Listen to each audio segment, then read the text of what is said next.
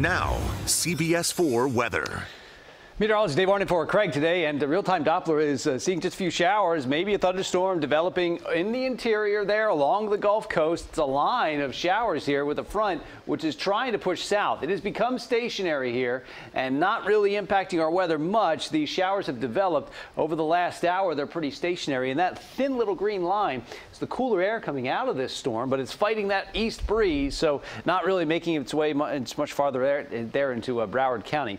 I have a few showers that have moved through the lower Keys. You might get a brief shower there. It's moved by that breeze, so any rain shower that's around quickly moves out. Now, conditions along the coast will be changing quite a bit here over the next few days. Say it's a cold front, but the biggest impact will be that breeze. Could drop our temperature a degree or two, but a strong northeast wind will be developing tomorrow and continuing Friday. Rough surf, likely seeing some rip currents, maybe some hazard for boaters there, so pay attention to that if you're along the coast here the next few days. Upper 80s, we were at 90 degrees. The average high is 85.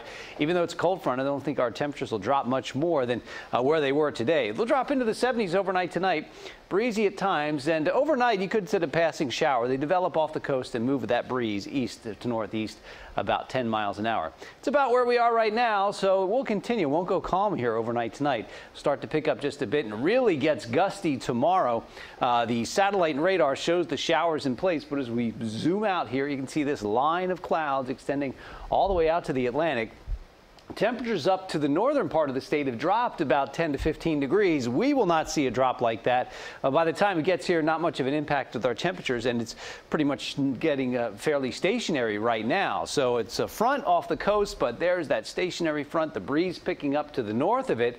It's not here yet. It really starts to change tomorrow as that high area of high pressure builds in and that wind starts to pick up. Here come the clouds and the showers racing by, mainly in the morning, but they'll work their way through the afternoon and evening, and they're moving pretty quick. So passing showers likely. The breeze continues again on Friday. Not much of a change there. Still some rain around. We're watching an area of low pressure developing here in the Gulf. It does have the potential to develop. This is our tropics outlook. It could move to the north over the next 3 to 5 days.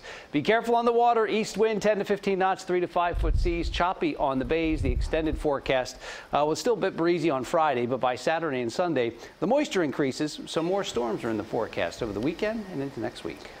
Dave, thanks a lot.